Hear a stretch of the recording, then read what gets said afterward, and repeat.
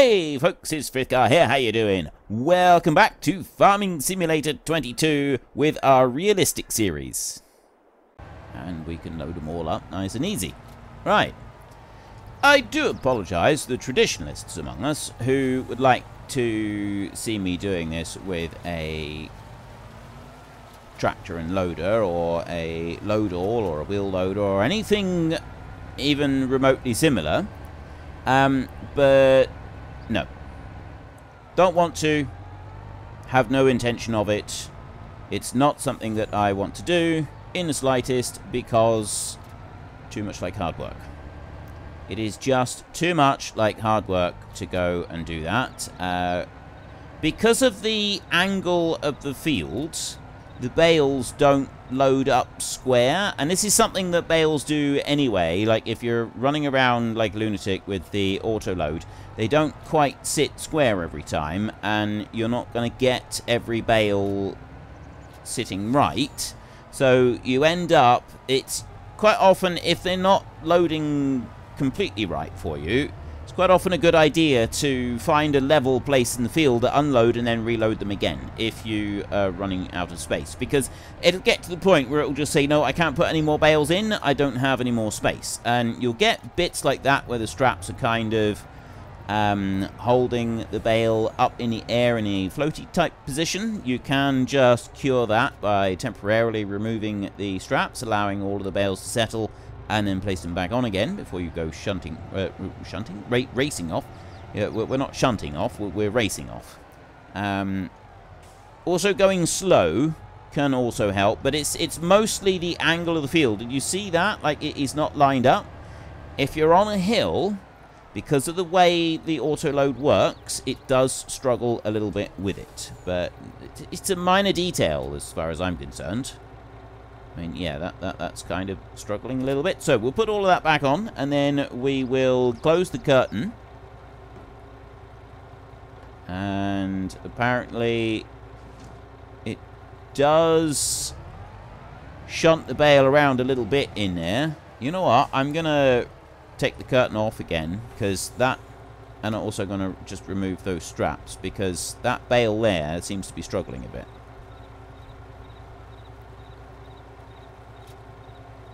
So I'll close the sides. We'll see what that bale does. Now we can't see it. Right, straps back on again now. We'll hopefully that will hold in place. So we've got 176,000 litres of hay. The sheep pen takes something like 60,000 litres of hay. We'll run this over, and then we will put in as much as we can. And we will also buy as many sheep as we can. I want adult sheep. I'm not going to bother buying lambs. I want them producing as quickly as possible. That's kind of my aim now, is to get things functioning so we can at least see how things work out in here. So we'll bring you over here. Now, the key to this, you don't have to, obviously, we don't have to have the sides. The curtain side are open to do this, but I'm going to do it because I think it's just nice to be able to see what's going on. And also, oh, he is clipping the roof there, but he's not actually causing any major issues. Anyway, he's going to cause issues now. Okay, the other thing that he is doing is not liking that. Right. In which case, then, we'll do it option B. It doesn't seem to want to unload it from that point. Still 176,000. So I take the straps off, and then I'm gonna drop the bales down there for a minute. Move you out the way.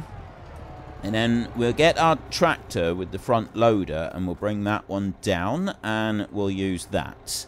And I can use the super strength to chuck the bales in, and after this I probably will start doing that, but I will just give a slight nod in the direction of realism by using front loader to do it the first time.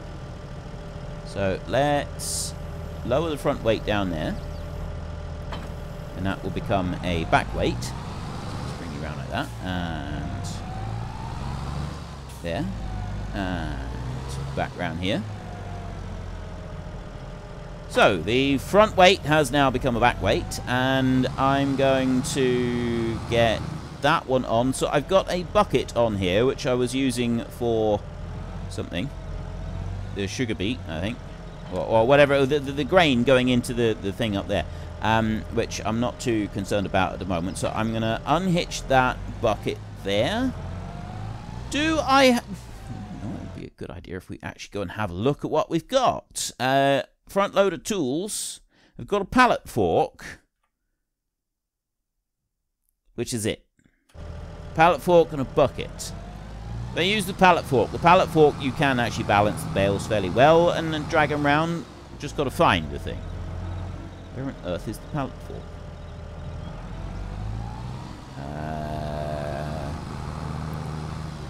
Was it over this side when I was hitching it all up? I think it was. You know, I've got absolutely no idea where this pallet fork might be hidden away. It's got to be in one of these sheds here somewhere. I have found it. And we also have another front loader attachment right there. So we had one with a bucket, and we got one with this as well. But that seems like a smaller one. Right, try and get that onto... Oh, there we go. Look, see, I can do it just like that. Boom. Nice. Right, let's go and take you down the road to... I'm going to just lift that up so that I can see underneath. Run you down the road to the sheep pen, and then we can put hay in for the future sheep. And then once we've done that, we'll probably just use auto-load trailers and super strength, because I don't want to be doing this every time. This is a little bit tedious to go and do every single time. I mean, yeah, we'll leave the loader and the pallet forks down there for now until we need it for something else. But yeah, I still don't want to be messing around with the front loader all the time. It just ends up getting irritating. Right, let's bring you down here. And no, I'll turn the beacon off. And now, if we bring... Actually, I'm going to line that up a bit first. Let's see if we can move 3 bales at once.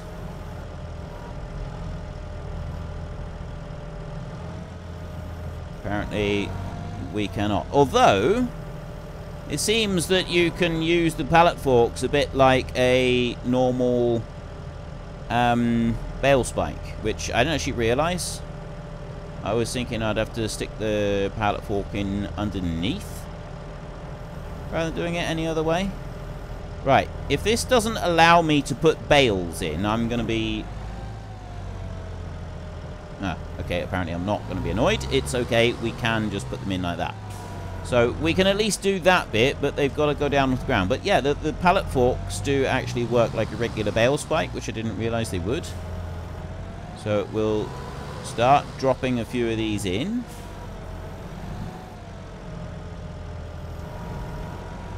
Ah, you've got to get the pallet fork in more the middle of the bale. Like putting it low down apparently doesn't like that. So that's what we will aim to do. And I mean, yeah, we've got like 176,000 litres of hay in this one, and I think you can put 60,000 litres into the pen there. So we drop that down, and oh, it's left a magic floating bale. We'll come back to that one. So I might just leave like a couple of extra bales just here on the front. I do that quite frequently, because if you dump like an extra couple of bales there, it basically means you've got a little bit more storage on the front there, and you can hold that. See, that one there, it seems that the pen is now full. So if I was to take a couple more bales, so that gives us 4 bales extra on the front. Put that in there like that. There we go. So we've got 4 bales extra in there. Let's jump out and have a look. So They are 8,000 each. That one's 8,000. That one's 4,848 litres. And that gives us 60,000 in total in here. And we could potentially have 320 animals in here. This is a dairy sheep pen. So what do we do with the milk once we've got the milk? Like, if you go and have a look in here, we can just sell the milk as it is. There's South Distribution Centre, Coronella, and Distribution Centre. So we can just go and sell the milk just as it is. We don't actually have to do anything else with it. Now, in theory, we've got good times and bad times of the year, but it's milk, so kind of like the stuff that comes out of our greenhouses, we're not going to want to do that. We would want to load up and take it away and sell it as it's produced, kind of every month. I mean, yeah, we won't do it every month. We'll probably do it every 2 or 3 months, like we do with the other stuff, with the stuff from the greenhouses. But yeah, you get the idea. So I was gonna do. We got these, the Swiss black ones, the Asaf. The sheep will generate wool or milk. And then the Castilian right here. So I don't know which one is better. Depending on the on the stable you choose, a sheep will generate wool or milk. So I'm assuming that this Castilian sounds something Spanish. I'm not quite sure what, but it does definitely sound like it's more Spanish. So this is the one that I'm going to go with. This is the breed of sheep. I think I've already talked about it previously. I probably have, and then forgotten all about it. So this is the one that we're going to go with. I'm just going to basically buy as many as we have. We got 80,000. We got 80,253. So I'm going to buy a good chunk of sheep right now. We've only got 60,000 litres of hay. Oh, wait, what? Oh, yeah, of course, you can only go up to 60 on this. That's 46,000. Huh. All right, well, we'll buy that. So there's 60 of them. And then I'm kind of thinking if we can we buy 40 sheep? Can we afford 40? 30,000. That's only going to leave us a few thousand left over, but I want to do this because right there, we now have exactly 100 sheep. I feel that 100 sheep is a good number. That's a good starting off point. There's a good point, a good jumping off point to start negotiations. There we go. We've got our new sheep. The tractor right here. I'm going to leave the front loader down here, sort of a nod towards potential realism. We've got the pallet forks here that we're using for loading up the sheep's milk and stuff like that. I mean, yes, we all know that it's just top secret, but we don't need to talk about that. We don't need to mention it. I'll just leave the front weight on the back for a minute, and I'll drive this one back up, and then I need to come back and load the hay and go and take that back to our shed. Let's spin this bad boy around. We'll see how quickly the sheep use up the milk. Not the milk, the water, because at the moment, we have got a water tanker. It's whether or not we're going to need to buy another one. That's kind of something that we're going to have to look out for. Why are you not loading the other two?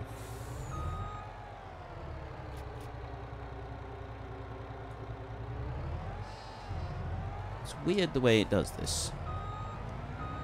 Sometimes just flat out refuses to load a bale. For whatever reason. Oh, now it's taken it. Didn't like it. Just something about the bale it didn't like there for some strange reason. Don't know why. But that's how it is. I'm leaving the side of the curtain off, and we're going to race back up to the top and take this one to the shed. And then we will unload them at our storage shed. And I mean, yes, we probably shouldn't be racing around like this with the curtains open. I don't think it does it a lot of good. But, I mean, what's a 35,000 euro curtain cider between friends, eh? Let's bring you up round here. And, okay, so we're going to need to... We can bring it up to this point like this, and then I can unload it there. So I've been able to... I wonder what had happened then. For a minute, I jumped out there. Right. So we're going to want to put the rest of these bales in. If I go there, and we've run down, and we've got our tractor to do this. There we go. Tractor did that. I don't know if you've seen it. The tractor did that, and also that. Right. I now have square bale hay, 8,000 litres. We've got 11 bales in there. So we've got 88,000 litres of hay in there. And if we go and have a look in this bit, and we go there, we've now got 60,000 litres of grass in there. There's 320 animals that can go in here. So I don't know how long that will last once the whole thing fills up. These animals should start producing food pretty quickly.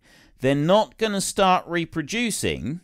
Obviously, the health at the moment is on 0, so the sheep's milk will be 0, but that's because they're new animals. And we've got to wait until that sort of fills up. But it does fill up a little bit every hour while they've got food. And that will take them up to 80%, which is, they've got to be 85% in order to start reproduction. As you can see from... Oh, actually, the health stays 0 until this is all filled up. Okay, ignore the health. But the reproduction thing, that's not going to start. We should be getting sheep's milk. That'll be fine. But we can't get anything else because of the protein right in there. So the productivity will go up to maximum. We need the protein food. That's going to be our next thing. Right, let's just bring you back up here. Like that. I'm going to stop you there. One thing that I almost forgot about, but I have just remembered now, is we need to put some fertilizer on that grass field. We have to have fertilizer on the grass field, or it's not going to produce quite as well. So if we go through to soil composition over here, there is our... That's not our grass field. There's our grass field, all the way over there. This field here needs to be ploughed. This one up here needs lime. They need some stuff on once they've grown. I've got wheat and barley in here. I genuinely can't remember anything else of what I said I was going to plant. I think it was just the wheat and the barley that we had to worry about then. The others are going to be spring crops. And it was sunflowers was going to go somewhere. I genuinely can't remember.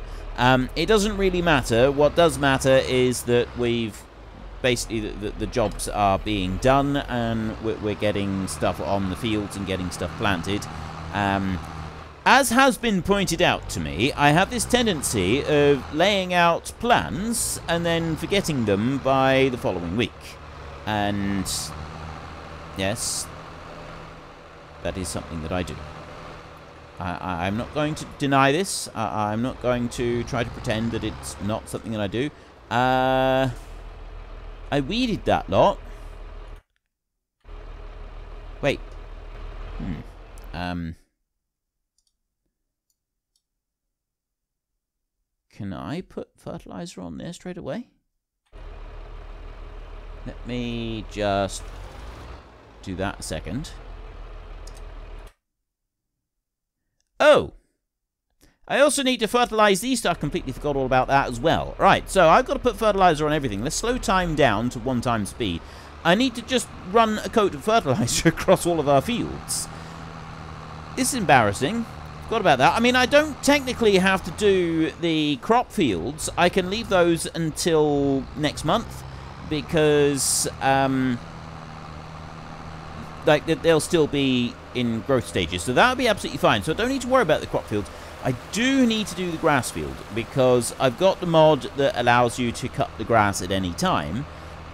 So if we wait until November, the grass is actually ready to cut again, and that means it won't accept fertilizer. So this one downside to that mod is that you do have to go and get the fertilizer spread on your field really, really quickly after you've done a grass cut. Now, I'm keeping close to this side because when you turn around the corner, it kind of changes the angle, and messes it up a little bit. Which takes a bit of time. There we go. Let's bring you one round like that. Alright. That's looking good. I'll just finish up this field a second. And we're lit up like a Christmas tree. We have a field all finished. So, actually, we need to just have sensible lights while we go down the road and put our beacons on. That job is all finished. Yeah, I've got 2 more lots of fertilizer that I need to put on the fields at the moment, but it's not like a major thing that we need to worry about. I've got another ploughing job that I need to go and do, so that's one that we'll have to get going with at some point. The ploughing that we have there to do on this field in here, we'll start that one when we're doing our sugar beet harvest as well. So I'll be coming in here to grab the sugar beet trailer, and then we'll get another tractor in here, the one with the plough on it already, and that one can just get into this field and get started on there, and then the third tractor can hook on the fertilizer spinner and go up to the other crop fields and start putting a bit of fertilizer up there. We're also going to be wanting to do some work with putting lime on the fields. So we've got quite a lot of different things that we want to do. I did ask you previously if you thought that I should just remove the collisions off of that one there and that one down there, just to make it a little bit easier for us to do the game and work our way around that. And the feedback I got was, yeah, you don't care if I remove the collisions on that, and we can just sort of go straight through it as though it's a field. But it's going to be grass in there anyway once we've done this harvest. 3,000 in vehicle leasing costs. We're now on minus 2,315 euros because I spent a boatload of money on sheep. Which means that we have no money to start things off. Now, I've got some eggs over there. It is November now. So, we're 1 month away from our next roll of the bad news table. It only ever seems to be bad news for us at the moment, doesn't it? We've got... This field is now ready to harvest, and then everything else is basically preparing for next year's planting. So... These two here, they need to have fertilizer put on them, and then they're done with. We don't need to worry about them anymore. That one's going to need ploughing. That one's ploughed. This one here will want ploughing when we're done, and we'll plant this one with grass. So that one will be all tickety-boo. Let's have a look in here. We've got 1,224 pieces of eggs in there. This one, we've got 207 litres for sheep's milk. So there's not a lot of sheep's milk there at the moment. I don't know if there's anything out the front. You know what would be good is if we were to take a machine and put it down by the sheep. Because then, when I do my tab 2 things, I can tab straight to the sheep. So if I use this one as our sheep jump point, we can jump down to this one and then we can see the sheep. This is a really, really light machine. It weighs practically nothing. You could almost pick the thing up with your hands. So we're going to take a shortcut down across this field. Even though it's been cultivated, having this one drive over it is really not going to make a lot of difference. As long as it can actually drive over the cultivated surface of the field, it'll be absolute tickety-boo. There'll be no problems with it at all. So you carry on down around here, and we can see our sheep and see if they've actually produced a full pallet of milk. And there is a churn down there. I don't think that's a full pallet. I think that's a part pallet. But what I'll do is if I bring this one over here like this, and I'll leave it on the outskirts of the shed. There. So then when I jump on, I got a clear view of the sheep over here. So that is... the 208 litres of milk that we've already got on there, and then I'm not going to need to worry about the rest of it. So, overnight, we've had 800 litres of water disappear already. Okay, I don't like the water consumption bit. I freely admit that I don't like that water consumption bit. So, you here, have I got stuff that I can sell? I need to generate some money. Right, in here, I've got a pallet, 2 pallets of eggs. We've got some melons, we've got some watermelons, we've got a bit of red lettuce as well. So we've got a few pallets of things that we could take and sell there. It is November. I think eggs now, at this time of year, I think this is when eggs are worth the most. I'm looking on the wrong list right there. So we've got chickpeas and we've got lentils. They're both December. They're December that their best prices are. I did have a mod that... No, I haven't got the mod on this... Yeah. I've got a mod somewhere, but I haven't got it on this playthrough that shows... It gives you the best time of year to sell stuff, and so on. The chickpeas and the lentils, they need to wait. They're both cash crops. We'll hold on to those for a little bit longer. These here, again, January is the best time for the red lettuce. So we were holding those, weren't we? The watermelon... January, November here, way down on the price. Melons, January. Everything is January. Right, they're all January. The eggs, however, pretty sure the eggs, it's now. Let's have a look. November. Right, eggs right now is as good as we're going to get. Distribution center is the best place to get is the best place to go for eggs, and we want to do them here. So what I'm going to do is, rather than trying to shunt something in, I'm just going to bring the eggs out over here, because you can do that. You can pick the eggs up and move them by hand. Technically, if you don't do it in game, yeah, that's fine. But you can just pick stuff up and move it around by hand in real life. You wouldn't pick up the whole pallet. You move it a bit to a time. So that's quite an acceptable thing to go and do. We don't have any pallets of stuff up here to sell. So the profitable thing is the eggs, and we've got 3 pallets, and those 3 pallets are 15.52 in the distribution center, which I think is actually the one down in town, isn't it? That's that one there, right? So that's pretty close by. We'll take the fast... Actually, you know what? We can go even faster than that. We can take this one. So I will have that one there. We will set this to barrel. Unfortunately, folks, that is all we have got time for today. A massive thank you to everybody who has earned their way into the Great Book of Names. To find out some more details about all the names coming past, please head into the description and click on the link to the Discord. It's a link to another video. The link is on the other video.